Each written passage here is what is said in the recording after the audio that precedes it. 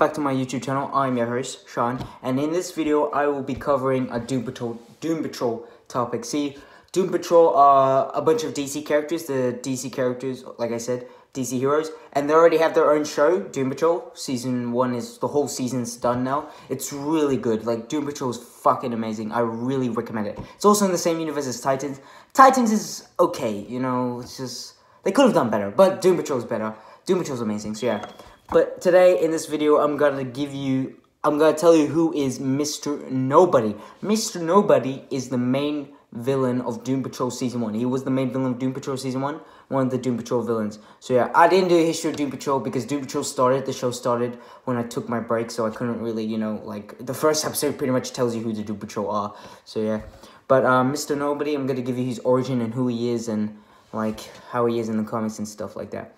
And this will be a short video, because there's not much to do, Mr. Nobody, so this video will be quick, so yeah. So without further ado, let's get into it. Mr. Nobody's real name is Eric Mordred, and he first appeared in Doom Patrol issue 86 in March 1964.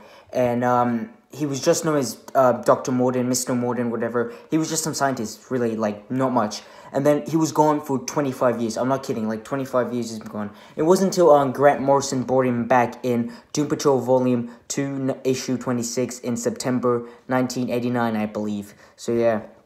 And turns out Eric Morden has been hiding. He's been in hiding all these years because he was hiding from the former members of the Brotherhood of Evil because they said that they promised they would kill him if they ever see his face. So yeah. He got really tired and bored of his isolations and wants to have his life back. So he decided to do these experiments with Nazi scientists, obviously, to change his appearance, obviously. So yeah, and he did this obviously, like I said, to return his life. And we all know how this turns out. Like, this is comics, especially with supervillains, experiments don't go well. So it went wrong. It didn't work. However, it did change his appearance, not the way how he intended. Obviously, as you can see, as you look, like obviously, half of his face is gone. It's like this crossroad puzzle thing, whatever the fuck that thing is. And he has like a big chest, a hard chest in there. So yeah, he obviously got powers, and over throughout the years, he went crazy. He went insane and became like a regular supervillain. And he went through these changes. While he was going through these changes with his powers and all that, he took the name Mr. Nobody, and he formed his own team of supervillains, which it's a bunch of ridiculous villains that don't make sense. I think that was the point of this by Grant Morrison, because like Mr. Nobody, I think he wasn't meant to make sense. So yeah, in the show Doom Patrol, Mr. Nobody is very different, I believe. Like, he's way more powerful in the show, more than in the comics. Yeah, he's got a lot. He has a lot of powers, and we do go through that. And obviously, he's, like I said, very fucking powerful, and he's a great villain, I believe. And he breaks the fourth wall in the Doom Patrol show. He breaks the fourth wall. He knows he's a fictional character. He makes fun of all this DC Universe streaming service, which is what Doom Patrol's on, and all that stuff, which is funny, you know. He made a lot of references and stuff. In the show Doom Patrol, Alan Turtkin is playing Mr. Nobody, which is a pretty good cast, so yeah. But back to Mr. Nobody, comic Mr. Nobody. He went on some crazy adventures over the years and stuff like that, but he never really accomplished anything important, like anything significant, nothing really, so yeah.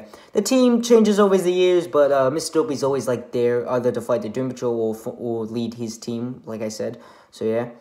And one time he actually got stuck in a painting, and that painting got destroyed with him in it. However, this is comics. Mr. Nobody got out, obviously. No one stays dead, so he got out, but his look changed. Before he was, obviously, he looked black. Then when he got out, he changed, and he was white, and then he became Mr. Somebody. I'm not joking. Like, Mr. Nobody, then Mr. Somebody, like... Comics are fucking weird, bro. For Mr. Nobody's powers, well, his powers is that he can drain sanity from someone. He can drain their sanity, make them go crazy and stuff. And he can find lost things that are lost. And he can also find other objects that belong to nobody. Get it? Because like those objects belong to nobody, so they kind of belong to Mr. Nobody. Yeah, it's a joke. It's a fucking dumb joke. Anyway. For the show Mr. Nobody, Mr. Nobody is way more powerful. Like, he can able to open a black hole, a black portal thing in the middle of a town, like a black hole, and he can torment each of the members of the Doom Patrol and stuff like that. And like I said, he can break the fourth wall, and he can do many things. He's very powerful. So yeah, and yeah, I think that's it. Pretty much I told you everything you need to know, and I'm sorry if that was short, but like, you know, there's your knowledge of Mr. Nobody. So anyway, guys, thanks for watching my video. Please subscribe, please hit the bell to get a new notification video. Comment down below if you love Doom Patrol. I did, it was amazing.